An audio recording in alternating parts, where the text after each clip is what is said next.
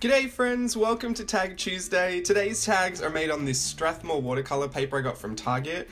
I punched the holes out with this We Are Memory Keepers punch, which can honestly punch through anything. And I'm using all these little bits and pieces, collage elements from the latest collage sheet that I did for my golden birthday, that kind of special that I released. The collage sheets 5, 6, 7, 8 is what they're called in the Etsy store.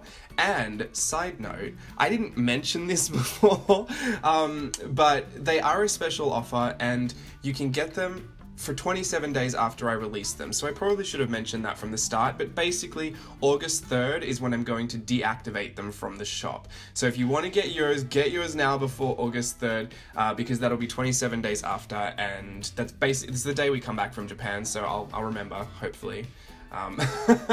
But yeah, 27 days afterwards you've got to get them. It's 27 collage elements for 27 bucks, which is it's basically an assortment of all my favorite little bits and pieces from my journals. So that Starbucks watercolor cup, I love that, and I did that ages ago, and that was totally outside of my journal. It was just a standalone piece that I did for a Miranda Priestley thing that I was doing ages ago, but I love it, and that resurfaces everywhere. If you've got my book, you'll see it on the last page of the book too. So that's in there. This little Alice drawing that I'm coloring in right now, it's Alice in Wonderland, but as with anything that you print out or you're working on in mixed media, you can change it up. So I thought I wanted to have her coming out of that Starbucks cup and have her be, the spirit of a coffee bean. So I gave her some gorgeous chocolate skin, and I made her green hair and green outfit, and it is what it is, you know what I mean? They're just collage elements, so they can be anything you want to be. And yeah, there's 27 pieces. Go and check the listing out if you're just curious to see what's in there.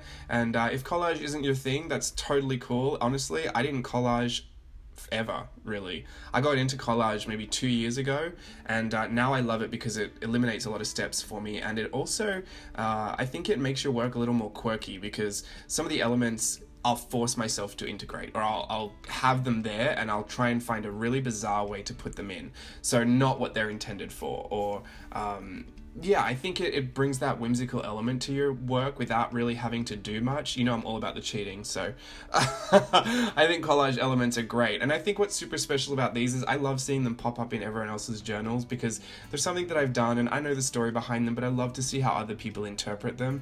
This was literally a concept sketch for She Leapt Off the Page, which was honestly, I think, I loved this sketch more than I actually loved the one that I did. I mean, I love the one that I did too, and I love that whole project, but this one was just so loose and so sketchy, and yeah, I had to put it in there. I gave it a nice sepia tone in the collage sheet, so I thought it would look like a really beautiful, just a really beautiful sketch. And I've got my acrylics out now that I've got this, space, like my desk and a designated studio space, which I've had for a while now. But if you're new to the channel, hey, I'm James. I used to work in the lounge room, and I used to bring everything out from my room and then put it all back, and then bring it out and put it all back, and trying to film was just a nightmare. So now, and I would be really discouraged from using anything that was a bit of a hassle to set up, because it had already taken me so long to set everything up anyway, and I knew cleaning it up would be a hassle, so I kind of stay away from any wet media, inks, paints, anything really. I think I was just using like anything that was easy, to be honest. This head that I just cut off, she's a part of a little fairy that is in one of my favorite pieces at the moment. I can't even explain to you, it doesn't have a name, but I'm sure if you go through my Instagram, you'll find a lot of these in their original forms on Instagram.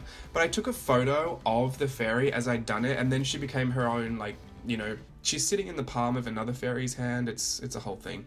But what was cool is that I'd already taken a photo of it before I'd done that, so I kind of had the original, and I've toyed around with it some more and used it in other ways, but I thought I'd include that in the collage sheets because I just love it. I think she's really sketchy and cute and whimsical. My favorite thing to do at the moment is to sketch in pen and leave in a lot of the construction lines.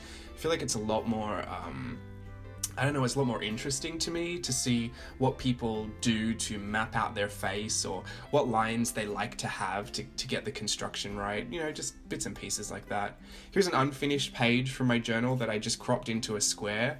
I love her, the curvy mermaid, and her hair's really interesting too, so I thought in this tag I would literally just finish finish the page on the tag. So, you know, nothing groundbreaking with that one, but just an interesting way to use some of the collage elements. If some of them look unfinished, then I think it really inspires you to finish them or see what you like to do with them. I don't know. I love the collage sheets. I've got a bunch of other collage sheets too, but I was just meaning to mention that if you were interested in getting the golden birthday special, then my golden birthday is on the 27th of July, for everyone that was asking. I'm going to be in Japan for it, and yeah, so on the 27th of July, there are 27 collage pieces for $27. They'll be up for 27 days. I couldn't think of any other way to integrate the number 27 into this whole deal. So yeah, grab them if you want, and if you've already got them, I can't wait to see what you're doing with them. The collage sheets are new for me. I ummed and ahed about it and kind of tossed and turned about it because, you know, a lot of our artwork in our journals is kind of personal, or I mean, I don't think a lot of mine is secret. You know, there's nothing I don't really want to show unless it's just, you know, not finished or not really nice. But even then I'll probably show it. But, you know, it's a sensitive subject for a lot of people. Maybe monetizing their art, or putting it out there for public consumption, or people maybe don't like to see derivatives of something that is, you know, close to them or personal. For me, because of what I learned about art journaling was through YouTubers and through, you know, Jane's videos on YouTube and anything Tim Holtz had posted on social media, and Diane Reevely, Dina Wakely, and you know, nowadays I'm still learning, you know, Courtney over at Little Raven Inc., Ali Brown, A Girl with a Journal, By Bun, like everyone that I'm still learning off of. I think because they put it out there, I'm super encouraged to put it out there as well, and give other people the opportunity to learn from me what I've been given the opportunity to learn from them. Does that make sense? It sounds super long-winded, but yeah, so I like to also offer this stuff because, you know, of course I put the work in there, and, you know, most people are pretty good about giving credit where credit's due, but, you know, for me, it's not about that. It's encouragement. I want people to feel like they've got a good place to start if they want to have a collage piece, if they want to learn something about hair and they want to just trace over the bits that I've done, or, you know, if they're just looking to tweak their style a bit and maybe want to piece in parts of what I've been doing. That's how we all learn. So I love to just put it out there for that reason, just because I think it's super helpful.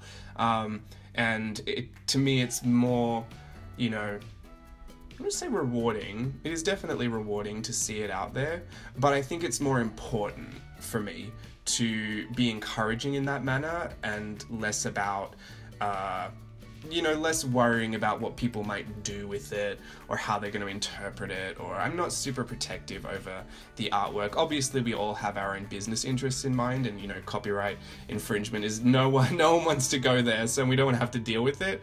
But at the same time, that's why I choose to release these as well. And I encourage people to photocopy them and, you know, play a ton with them. If people have bought my orange bags, I want people to photocopy them and use them over and over again. If people have bought the book and they want to photocopy pages from that and use them and, you know, collage bits out of that, I totally encourage that as well, because it's all a learning experience, you know, and most of us are just doing this just for fun or art therapy, or, you know, for something to do with our kids, or our kids, like I have kids. But, you know, some of us are just doing it, you know, we're not trying to turn $1 million profit out of this. No one's really trying to get that serious out of it, that serious with it. So yeah, that's why I just like to put them out there, and I'm not so worried about, you know, monetizing the art or giving it to people to use, or giving away tips or secrets. Maybe there are some things I'll hold on to because it's, you know, it's a business interest, but for the most part, like, I'm really not that precious about handing over, you know, a digital copy of this little sketch. If I want to do the sketch again, I'll do it. And I don't typically get, you know, worried that people are, you know, what if these people take that style and go and sell it? Like, you know what's wrong and you know what's good.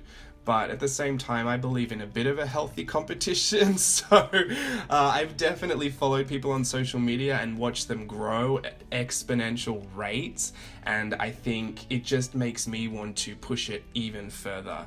I've got a lovely lady that follows me in my group, and she's on Instagram. Her name is Olga, and she just does amazing fashion looking faces, and I've been watching her for about a year now, and just go and check out Olga Langen art.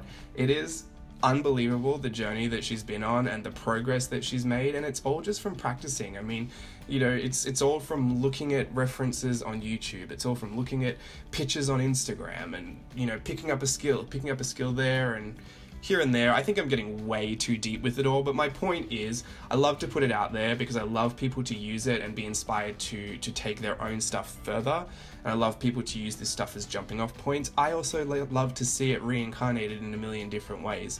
I love to see how people's brains work in that respect, because obviously, the way I plan something out and the reason I drew something isn't going to be the way someone else will interpret it, and I can get my own inspiration from that too. So yeah, just keep an eye on everyone on social media. You let it be your encouragement. Don't let it be something that gets you down. Don't be unhappy for anyone's successes. Encourage them, push them even further, and let that drive you too. I've heard this quote before, and I honestly can't remember where it came from, but we've all got the same 24 hours in a day, and, you know, I know a lot of people could pick that apart and say, well, I've got a busier day than some, and that's true as well, but we all have the opportunity to learn and grow, and we're all going to do it in a different way, because every one of us is different, and we all function different. We all like the look of different things. You know, we aren't all together in this creative community saying, you know, we all love the color palette pink, blue, and yellow. Do you know what I mean? Like, it's always going to be different because we are different, and just be encouraging. Keep putting all those good vibes out there. If you've got a skill or a tip that you want to share it. You know, you're just going to make people happy. Like, they're just going to grow, and maybe you've picked up tips and tricks and techniques that you know, you wouldn't be where you are now without someone having shared that with you. So yeah, that was a long rant about collage sheets, but basically I wanted you guys to know that I do enjoy putting them out there for a multitude of reasons, and if you guys are worried that I'm ever going to come down on you and tell you can't do that with that, I'm absolutely not. You know, everything's pretty self-explanatory in the listing too. Like, if you want to use it for something licensed, or, you know, something that you think would be copyright infringement, then you're more than welcome to contact me. And I've totally let people use things for, you know, handmade greeting cards before. Some people have contacted me about getting tattoos done before, and all that stuff I'm totally cool with. You know, it's a conversation, and it's so easy for me to give an answer, and, you know, if you'll never know if you don't ask. So push yourself to do amazingly creative things.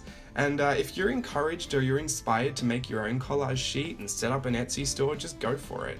There's honestly no one stopping you. Steve was saying something before, the answer is no if you don't try. Do you know what I mean? Like, you're not gonna get anything if you don't actually try for it. So if it's even in the back of your head, something like Etsy and putting up a collage sheet, I'll say Etsy takes a really small fee compared to some other sites that you could use. I've enjoyed using Etsy. I think it's great. And something digital kind of is there by itself. There's no maintenance for it. You don't have to do an inventory for it. So if you're umming and ahhing or tossing and turning about making your own collage sheets, just go for it. You know, even if it's one person that grabs it and uses it in their art journal and they love the look of it, then you've helped that one person grow in their journey and in their creativity. So I think it's totally worth it. And don't be discouraged. Another great piece of advice I could offer is don't spend too much time watching other people. Obviously I like you watching these videos. I'm not telling you to switch my channel off, please don't. No, but don't be too focused on anyone else's growth or too focused on anyone else's journey if it's going to take you off of yours. If you know, I loved watching Olga grow, and I love encouraging her to do more and to put more out there and share more, because, you know, that's where she's at, and she's put in a ton of effort and a ton of work, and it's really gratifying to see that. So yeah, but if it was going to hurt your creative process in any way, or you were going to be discouraged by it, then make sure you're just focusing on you and where you're at and how far you've come.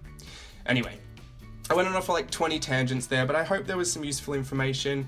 Here are the close-ups. I'm going to stop talking. Have a fantastic week. I'm off to Japan next week, so hopefully there'll be some more videos and some scheduled ones while I'm away. Enjoy your day, guys. Bye!